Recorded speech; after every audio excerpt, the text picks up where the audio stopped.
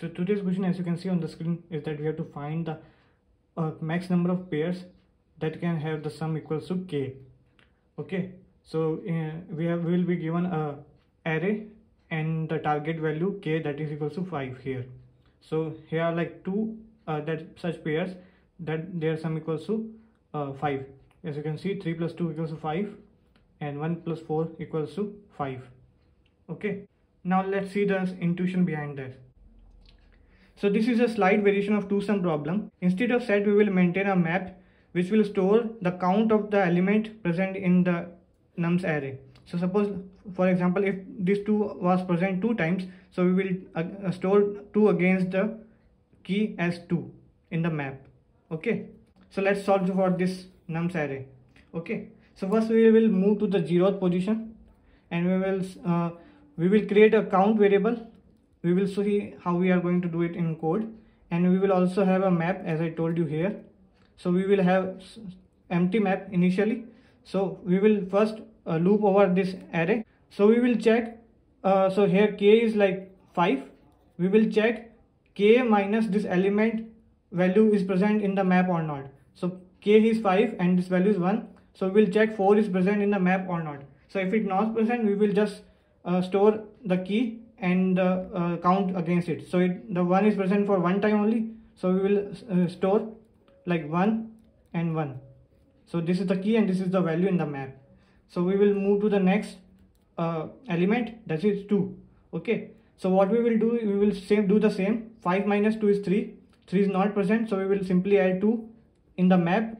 So 2 is added and count will be 1. Now we will move to the third element, that is 3. So what we will do, we will do the same. We will check 5 minus 3, that is 2, which is present in the map. You can see here. So 5 minus 3 is 2, which is present. So what we will do, we will just decrease this value 0, that is it's not present in the map anymore. And what we will do is we will increase the count, because we have found such pair in the nums. So we will increase the count. So the count represents the number of pairs which we have to find. So we will move to the next, and we are not going to store this 3 in this, because we discarded it. We used it to make a pair. We will next move to the fourth element, that is 4, and we will see 5 minus 4, that is 1, which is present in the map. So we will decrease its value to 0, that is we will remove it from the map, and then we will increase the count. So all are traversed. Now the answer is 2, which is the output. So this is how we are going to do in the code. So the time complexity will be O of n, because we are traversing only one time. So time complexity will be O of n, and the space complexity will be, since we are storing this in a map, so it can be at worst all the values. So at max it will be O of n. So as you can see on the screen, we have the code.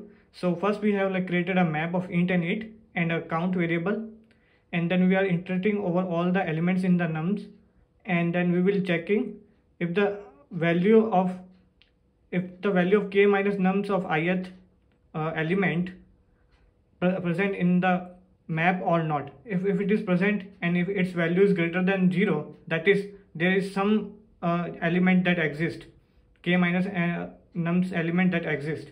So we will increase the count, that is we will find that there are 2 elements whose sum is equals to the target value, that is k. Okay, so we will increase the count, that will represent the number of pairs, and then we will decrease its value. Let's suppose there are 2 such values, so we will decrease the count here, so that it will represent that 1 is used and we have discarded it from the nums array. So if it is not present, then what we will do, we will simply add this value to our map, that is we will increase the value against it. So it will be added to the map, and its value will be initially from 0 it will become 1, and then so and so forth. So at last we will return our count, and that's the answer. Please like and share and comment if there is a better approach or a better solution.